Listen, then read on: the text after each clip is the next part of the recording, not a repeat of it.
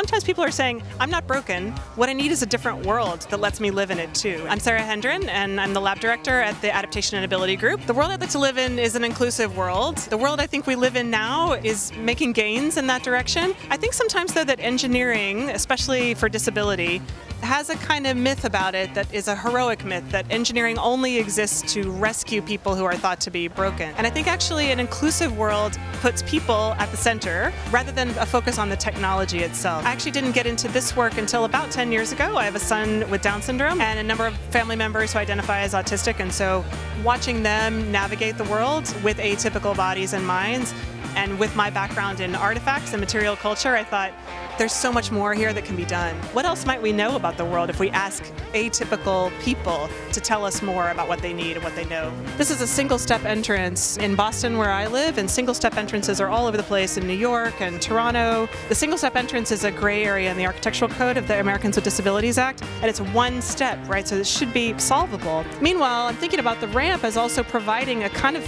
expressive physics in the built environment with skateboarders who are also using wheeled gear, also marginalized, kind of on the edge of cities. So I thought, how could you design a material ramp that would be both functional for this access purpose and also create a kind of physics for this play purpose? And in doing so, would you maybe associate play a little bit more with wheelchair use?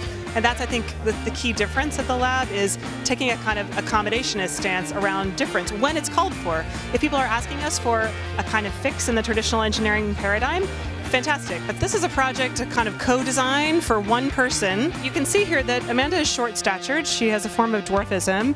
So for her, it's really difficult to give a lecture at a typical podium. So Amanda came to us and said, what I really want is a piece of furniture that is lightweight, portable, collapsible, that I could take with me in my suitcase, so that there's a room in which my body looks like it's performing at scale. 4 students at Olin and I designed this carbon fiber podium. You can see here that it packs flat. It's got magnets inside. So when Amanda goes to an event and they introduce her, in real time she will unfold this thing. So imagine what that does to a room that's scaled for the typical body. It sort of compresses and shrinks to her scale. It's a way for engineering to live in a social context and to do a social work.